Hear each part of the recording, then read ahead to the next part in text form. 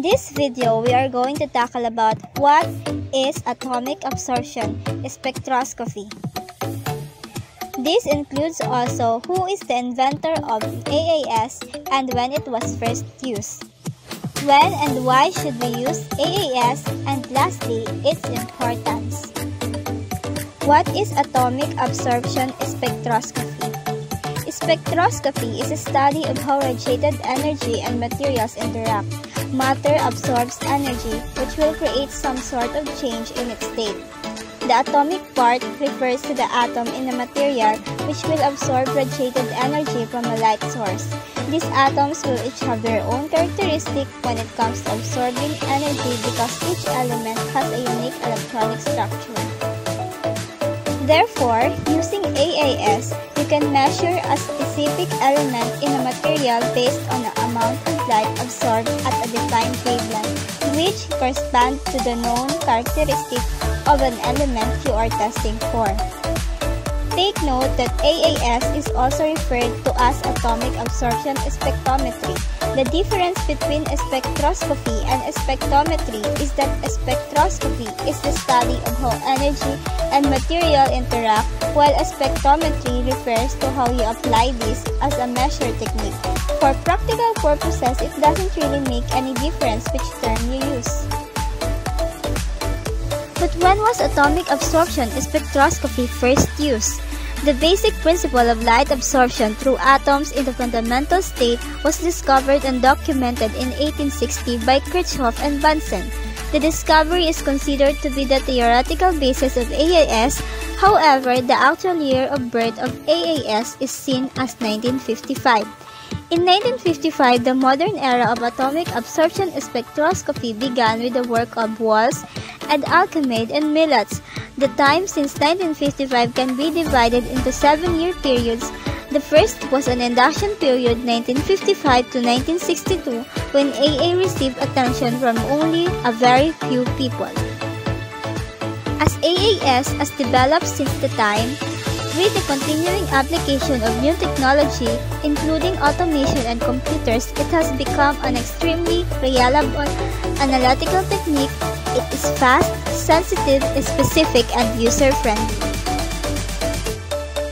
Why should we use atomic absorption spectroscopy? AAS provides a high degree of accuracy. Normally, results fall within a range of 0.5% to 5% accuracy, but this may improve further depending on the standards set for testing and analysis. It is a highly sensitive method of analysis.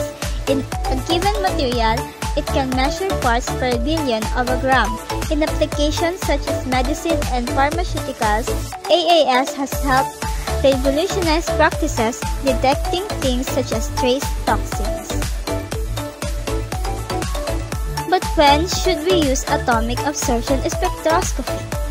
Atomic absorption spectroscopy has different laboratory and testing applications in industrial, clinical, and research settings as a crucial component in various processes like quality control, toxicology, and environmental testing. As a method, AAS can analyze the content of certain metals in various materials. Like in environmental testing, it can measure the concentration of various elements in rivers, drinking water, and seawater. In the food and drink industry, it can measure various concentration of elements in wine, beer, and food drinks and test for types of contamination in food. For pharmaceutical companies, AAS can determine the minute quantities of catalyst materials used in the manufacture of drugs and for the other impurities. In mining, AAS can test for the concentration of valuable material before excavation operation. It is also used in agriculture to analyze plants and soil for mineral content. Metals and other substances can have a bad effect on oil and gas, which is why the petrochemical industry uses AAS too. The technique also supports critical testing in the nuclear industry, where there could be potentially hazardous elements in the output of waste and water. And lastly, Why is atomic absorption spectroscopy important? Metals occur naturally in the world around us, and around 3/4 of the Earth's chemical elements are metals. Sometimes metal content in a material is desirable, but metals can also be contaminants. Therefore, measuring for metallic content is a critical part of many different processes. Although atomic absorption spectroscopy has been an established method for analysis of materials for metallic elements for how many years, it remains a benchmark technique. This is because it has a greater sensitivity than other methods with less limitations. For some liquid samples, it can provide direct analysis. It also works accurately with very small sample sizes, making it rapid, efficient, and economical as a testing method.